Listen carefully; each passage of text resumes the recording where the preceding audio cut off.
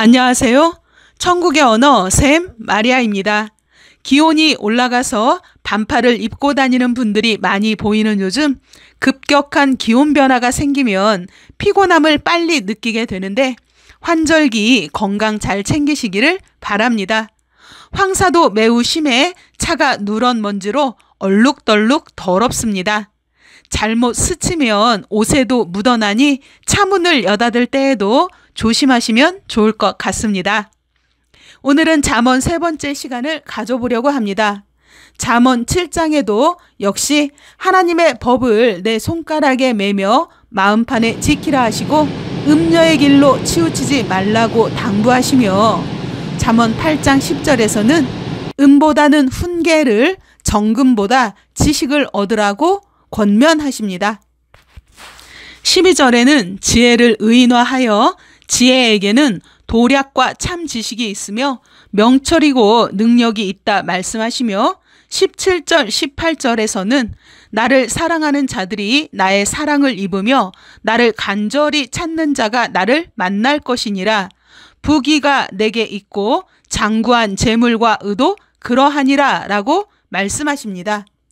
신앙인들이라면 모두 하나님을 사랑하는 것인데 우리는 하나님에 대한 것을 잘 살펴보아야 합니다. 왜냐하면 요한복음 17장 3절에서는 참 하나님이라는 표현을 하고 있고 이사야 8장 21절에서도 자기의 왕, 자기의 하나님이라는 표현을 하고 있기 때문입니다.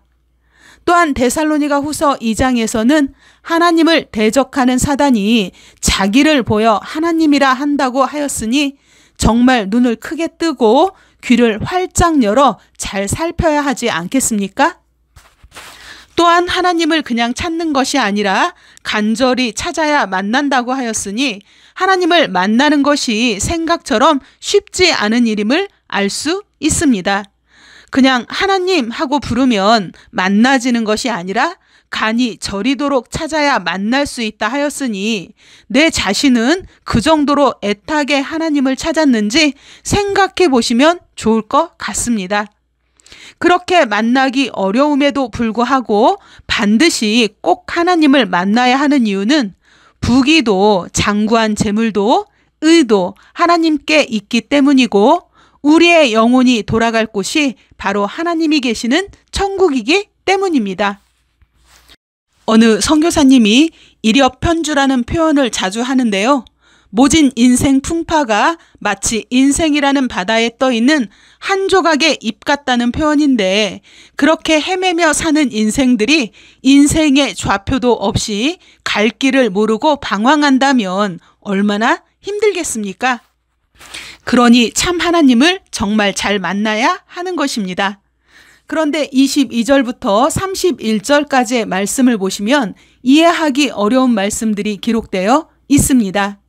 여호와께서 조화의 시작 곧 태초에 일하시기 전에 나를 가지셨으며 만세 전부터 상고부터 땅이 생기기 전부터 내가 세움을 입었나니 아직 바다가 생기지 아니하였고 큰 샘들이 있기 전에 내가 이미 났으며 산이 세우심을 입기 전에 언덕이 생기기 전에 내가 이미 났으니 하나님이 아직 땅도 들도 세상 진토의 근원도 짓지 아니하였을 때에라.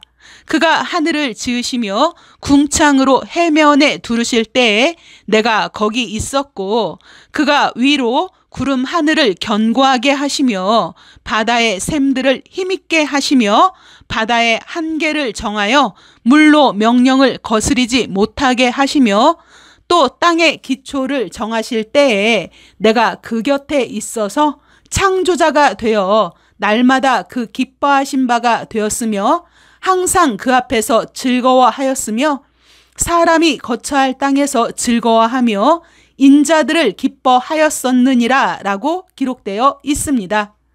여러분 들으시면서 말씀의 뜻이 다 이해가 되시는지요? 혹시 이해되지 않는 말씀들이 너무 많이 있지 않으신가요? 그런데도 나는 하나님을 이미 만났고 하나님을 믿는다고 생각한다면 하나님께서는 그렇게 생각하시는 분들을 어떻게 여기실까요? 이상하게 생각하지 않으시겠습니까? 모르면서 믿는다고 하는 말은 거짓말일 수밖에 없습니다. 하나님께서 하신 말씀의 뜻을 모르는데 무얼 믿는다는 말인가요? 무얼 믿는지 모르면서 믿는다고 하니 당연히 거짓말이 되는 것 아니겠습니까? 그래서 계속해서 더 빨리 성경을 알아보시고 싶은 분들은 이메일을 주시면 좋겠다고 말씀드리고 있는 것입니다. 이왕 하나님을 믿고자 한다면 확실하게 알고 믿는 것이 좋지 않겠습니까? 잠언 9장에는 세상에서 흔히 하는 표현도 찾아볼 수 있는데 바로 17절의 말씀입니다. 도적질한 물이 달고 몰래 먹는 떡이 맛이 있다 하는도다 라는 말씀입니다. 어찌 도적질한 것이 달고 맛이 있을 수 있을까요? 먹다가 체하지 않겠습니까? 그러나 하나님의 것을 도적질하고도 너무 뻔뻔한 사람들이 많은 것을 보면 하나님께서는 미리 아시고 이렇게 기록해 주신 것이 아닐까 생각해 보게 됩니다. 또 도적질한 것이니 온전하지도 못할 것입니다. 온전하지 못하다면 온전한 척 해야 하기에 부족한 것들에 대해 거짓말을 섞지 않겠습니까? 계시록에서 예수님은 거짓말하는 자들은 천국에 들어가지 못한다고 기록하셨으니 말씀을 온전히 다 깨달아 거짓말하지 않고 천국에 모두 들어가기를 힘쓰는 분들이 되었으면 좋겠습니다. 10장 11절에는 의인의 입은 생명의 샘이라도 악인의 입은 독을 머금 얻느니라 라고 하시며 12절에는 미움은 다툼을 일으켜도 사랑은 모든 허물을 가리우느니라 라고 말씀하십니다. 또 13절에는 지혜 없는 자의 등을 위하여 채찍이 있다는 말씀도 하십니다. 대한민국 국민들이 많이 사용하는 말에도 일을 잘 못하는 사람들에게 매를 번다라는 표현을 자주 씁니다. 지혜가 없으니 매번 하나님과 다른 방향으로 갈 것이고 하나님이 버리신 사람이 아니라면 매를 때릴 수밖에 없지 않겠습니까? 무릇 의인이란 하나님의 법을 마음에 둔 자로 그 입술에는 지혜와 공의가 있다고 하였으니 의인의 입은 예수님과 같은 생명의 샘이 될 것 같습니다. 그러나 지혜 없는 자의 등을 위하여 채찍이 있다는 표현 역시 사랑하기에 채찍을 때려서라도 돌이키시기 위한 하나님의 사랑이요 배려이니 아무쪼록 인생을 살 때 가장 좋은 자세는 무슨 일에든 감사가 맞는 것 같습니다. 또한 말이 많아 허물이 많이 있기를 원치 않으시고 27절에는 여호와를 경외하면 장수하느니라 그러나 악인의 년세는 짧아지느니라 라는 말씀으로 하나님 경외하기를 계속해서 권면하시고 있습니다. 11장 13절에는 두루 다니며 한담하는 자는 남의 비밀을 누설하나 마음이 신실한 자는 그런 것을 숨기느니라 라고 말씀하십니다. 세상 가치 없는 것 중에 하나가 쓸데없는 말로 일을 삼아 시간을 보내는 것이 아닌가 싶습니다. 전해야 할 말이 있고 전하지 않아도 되는 말이 있는데 그런 것을 구분하여 행해야 하지 않겠습니까? 진짜 전해야 하는 것들은 전하지 않고 보지도 듣지도 못한 거짓 소문을 더 부풀려서 진실인 것처럼 하는 사람들을 볼 때 정말 불쌍하다는 생각이 듭니다.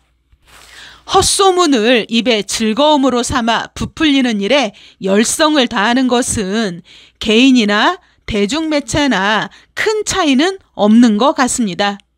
대한민국이라는 나라가 전 세계인들이 가보고 싶은 나라가 된 요즘 시대에 멋진 나라에 진짜 잘 어울리는 멋진 국민들이 되었으면 좋겠다라는 생각을 잠시 해보게 됩니다.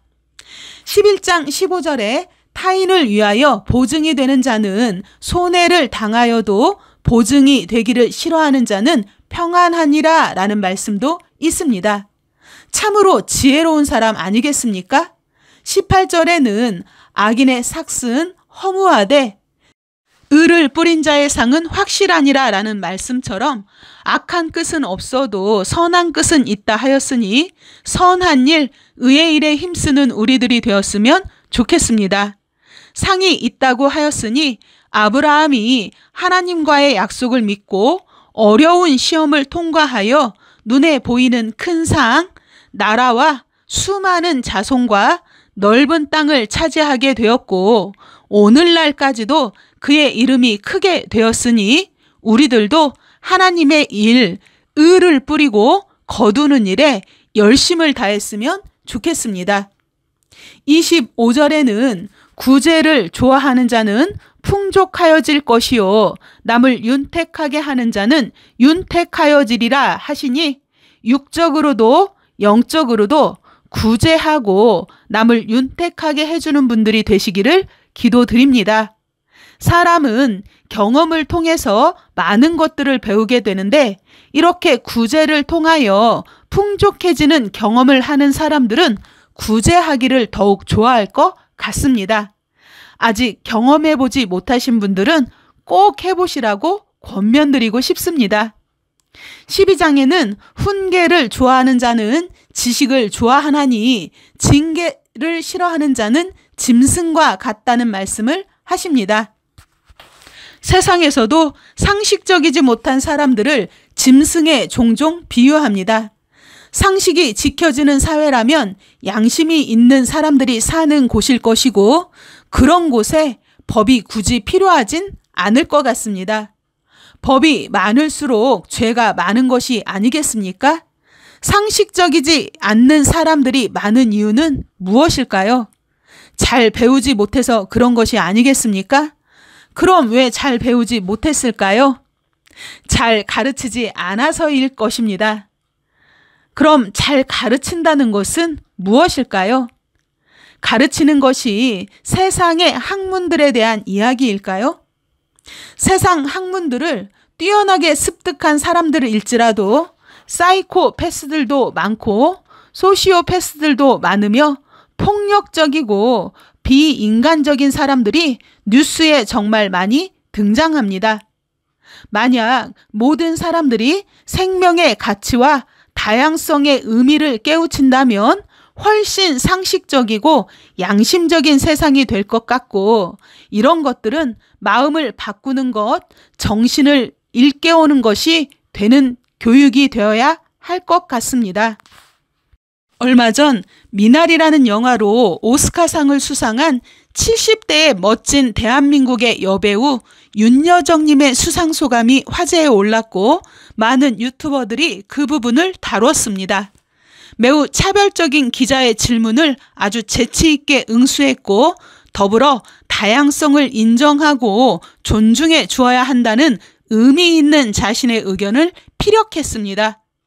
또한 대한민국에서 가장 성공한 연예인이라면 7명의 아이돌 그룹 BTS를 빼놓을 수 없을 것입니다. 이 방탄소년단이 요즘 유행과 하나 되어 펼치는 캠페인이 있는데 바로 내 자신을 사랑하자는 것이고 자신의 목소리에 귀를 기울여야 한다는 것이며 아동 폭력을 알리고 근절시키는 캠페인을 벌이고 있습니다. 이렇듯 교과서적인 학교 교육이 아닌 특별한 어떤 교육이 필요한 것인데 그것은 보이지 않는 자기 자신의 마음을 새롭게 하는 교육이 되어야 하는 것입니다.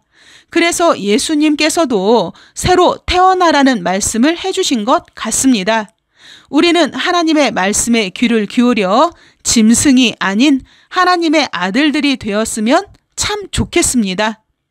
12장에 이어 잠언 13장에서도 사람은 입의 열매로 복을 누린다 하시며 슬기로운 자들은 지식을 감춘다고 하십니다.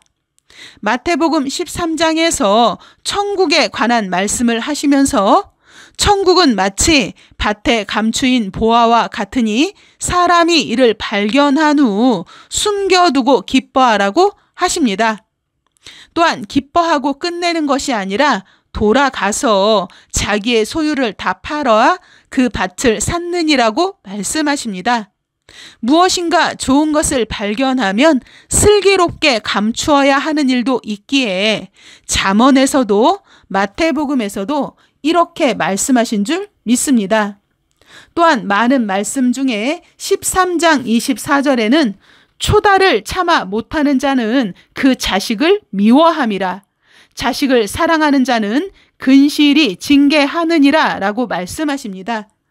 초달이라는 것은 아버지나 선생님이 자식이나 제자의 잘못을 바로잡기 위해 회초리를 볼기나 종아리를 때리는 것을 말씀하시는 것인데, 예로부터 귀한 자식 엄하게 키우라 하시는 조상님들의 말씀과 잠언의 말씀은 참으로 많은 부분이 닮은 것 같습니다.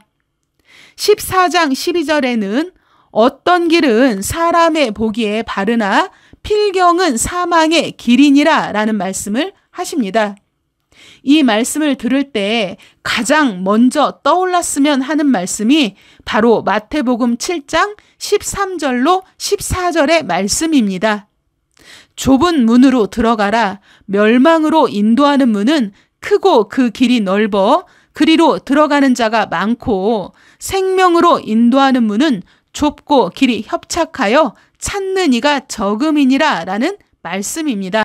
넓다라는 것은 그만큼 많은 사람들이 인정하고 행하는 길이라는 것이고, 성경에서 넓은 길은 신앙 세계에서 넓다라는 뜻이니, 과연 내가 모든 사람들이 인정하는 넓은 길에 선 신앙을 하는 것인지, 사람들이 인정하지 않고 핍박받는 신앙의 길인 좁고 협착한 길을 걷고 있는지가 가장 중요할 것 같습니다. 모두가 인정하는 넓은 길의 신앙이라면 사람들이 보기에는 바르게 보여도 끝내는 사망의 길로 끝난다는 말이 되는 것이니, 여러분, 사람이 인정하는 신앙이 아니라 하나님과 예수님께서 요구하시는 좁고 협착한 신앙의 길을 걸으시기를 또 부탁드립니다. 잠언 14장 30절에는 마음의 화평은 육신의 생명이나 시기는 뼈의 썩음이니라 라는 말씀도 있습니다.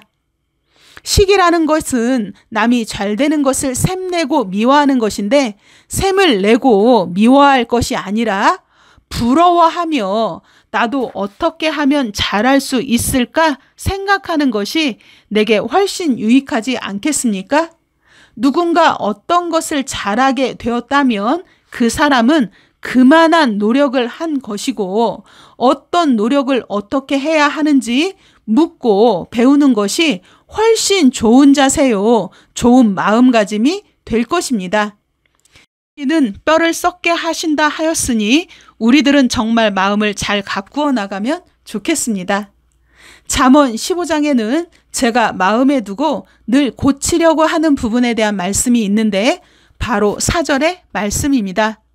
올량한 혀는 곧 생명나무라도 패려한 혀는 마음을 상하게 하느니라 라는 말씀입니다. 올량이라는 말은 성품이 온화하고 무던하다는 뜻인데, 사람들과의 대화가 이렇게 된다면 서로가 마음 상하는 일은 없을 것입니다. 사람들은 가끔 너무 바쁘다 보면 자기도 모르게 말이 거칠고 험하고 짧게 나가게 되며 자신의 언어 스타일이 상대방에게 기분 나쁘게 들린다는 것을 생각보다 모르는 분들이 많고, 제 자신도 깜짝 놀랄 때가 있습니다. 그런데 문제는 그렇게 말한 후의 태도입니다. 그렇게 말해놓고 자신은 뒤끝이 없다고 말하는 것입니다. 이게 무슨 말입니까? 말한 사람이 뒤끝 없어서 될 일이 아니라 말을 들은 사람의 감정이 뒤끝이 없어야 하는 것 아니겠습니까? 이런 신기한 기적의 논리를 펼치는 분들이 없으면 좋을 것 같습니다. 상대방이 마음이 상했다고 말하거나 표정이 좋지 않다면 그럴 의도가 아니었어도 미안하다고 진심으로 사과해야 하는 것인데, 오히려 목소리를 높이는 사람들이 있는데 참 마음이 별로입니다. 그래서 올량한 혀를 가지기 위해 끊임없이 노력하고 있고 이 부분을 위해서 감사하게도 하나님께서는 주변에 항상 멋진 선생님들을 붙여주시는데도 아직 온전하지 않은 것 같아서 저도 늘 노력하고 있는 부분입니다. 또한 패려라는 말의 뜻은 성질이 순직하지 못하고 비꼬였다라는 말인데 말을 전할 때는 정직하고 좋은 의도로 전해야 하는데 마음이 좋지 못하니 말이 비꼬여 나가게 되는 것 아니겠습니까?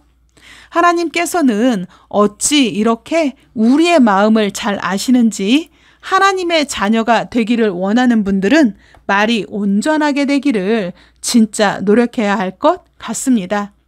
8절과 29절에는 하나님께서 악인의 제사는 미워하고 멀리하시며 의인의 기도를 기뻐하시고 들으신다고 말씀하십니다. 가끔 신앙의 열정을 보이시는 분들이 기도를 매일 몇 시간씩 한다는 자랑 아닌 자랑을 하는 말들을 듣게 됩니다. 그래서 그런 분들에게 열왕기상 18장을 읽어보시라 추천드리고 예수님께서 대표적으로 주신 기도문을 읽어보시라 마태복음 6장을 추천드립니다.